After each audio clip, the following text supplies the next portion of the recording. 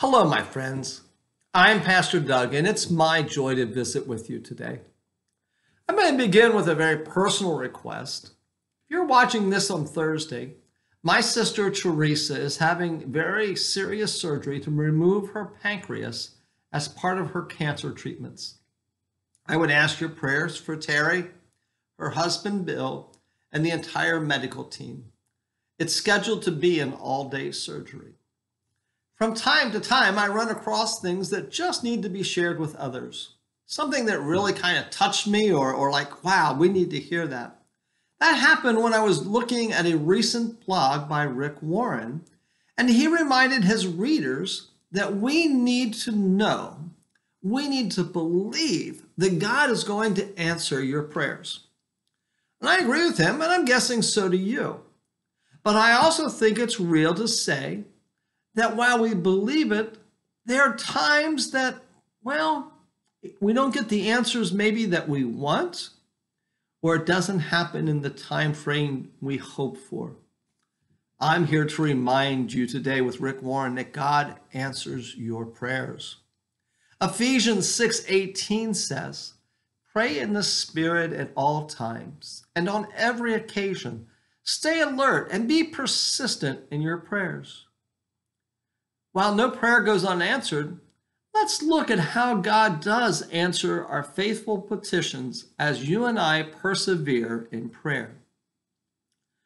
The first one's hard. Sometimes God says no. We don't like to hear no, but sometimes he needs to say no. Why? Because in his wisdom, he understands that what we're praying for is not right in some way. God is not going to give you something that is harmful. God only gives what is best. Sometimes what we're asking for isn't the best, or maybe it could even be in conflict with his word. But there are times that God simply says no.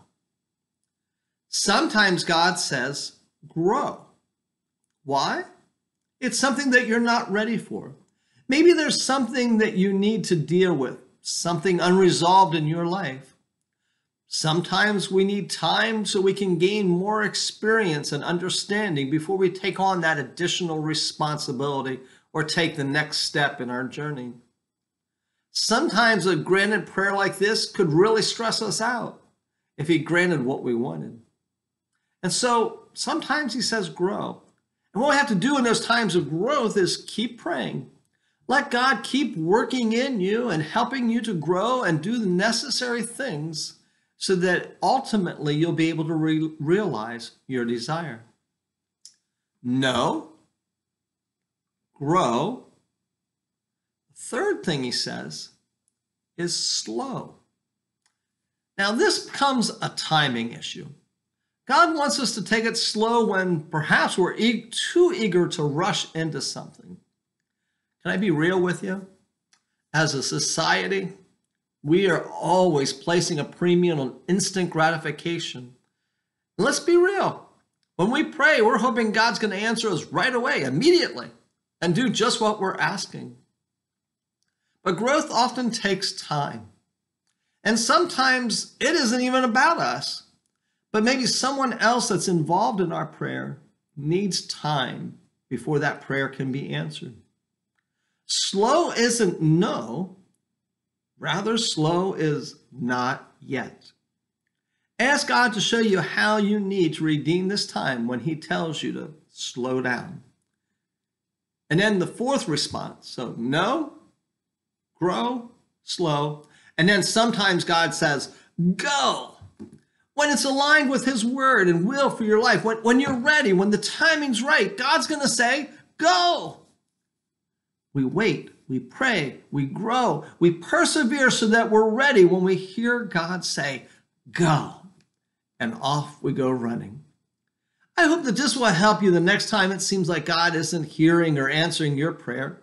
That's never the case, but it feels that way sometimes. Rather, always believe and know in the heart of hearts that God is going to answer your prayer. It may not be what you wanted. It may not be the answer that you expected. It may not be in the time that you wanted it to happen.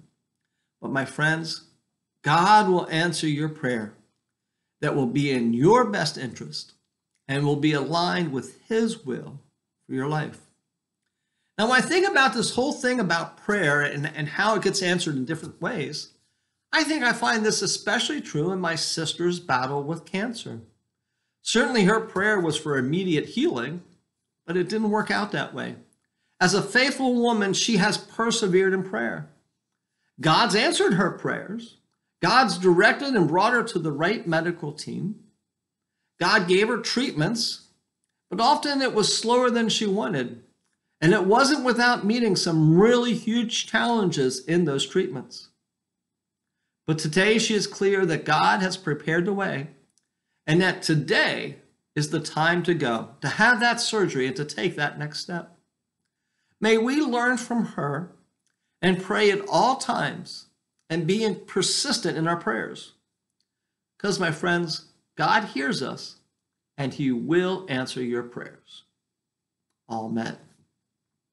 Well, some things are happening here at church. Life in the church on the hill is really getting geared back up as we are in the fall season now. Saturday this week, we're having our fall festival. It's going to come in 2 parts. So in the morning, we'll have a vendor yard sale from 9 to 1. And then at 5 p.m., we're going to have a traditional potluck dinner. Barbecue and hot dogs will be provided, and you're asked to bring something to share with those that have gathered. There'll be games, activities, and much more. You won't want to miss these 2 parts of our Saturday event this Saturday, September 25th. Tuesday coming up, September 28th, men's breakfast will be held again at 9 o'clock. It's a great time for fellowship for the men of our community. All men are welcome. I want to personally invite you. Good food and good conversation abound. Our next mom-to-mom gathering is Wednesday, October 6th from 6:30 to 8 p.m. We're going to really have a good time that evening with local artist Leanne McGoldrick, who's going to lead the moms in a guided paint for the autumn season. And kids will do their own painting too. That's going to be fun for them. Dinner and childcare are always provided. We will be having another Community Aid Collection Day on October 2nd and again on October 3rd. We would ask that you would bring just clothing and shoe items for community aid. On Saturday, October 2nd, the collection time will be from 9 to 12, and then on Sunday, October 3rd, from 11 to 1. Your donations are appreciated. For All Saints Day, please submit photos of loved ones who have passed away between October 2020 and September of this year, and submit those to Martiel Edwards, or drop them off or email them to the church office, and we ask that you do that by October 24th. You can see a few more details in the bulletin. Well, my friends, it's been good sharing with you today. Remember, God hears our prayers. Persevere and know that He'll do exactly what's best for you. In fact, let's go to the Lord in prayer as we close out this time together. Let us pray.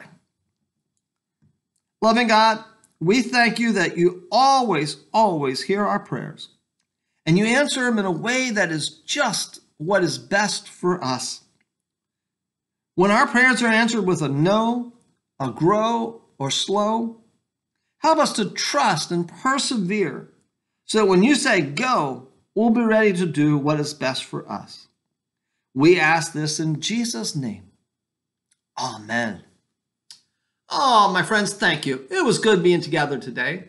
We'll talk again soon. May the peace of God be with you. Stay strong and stay safe.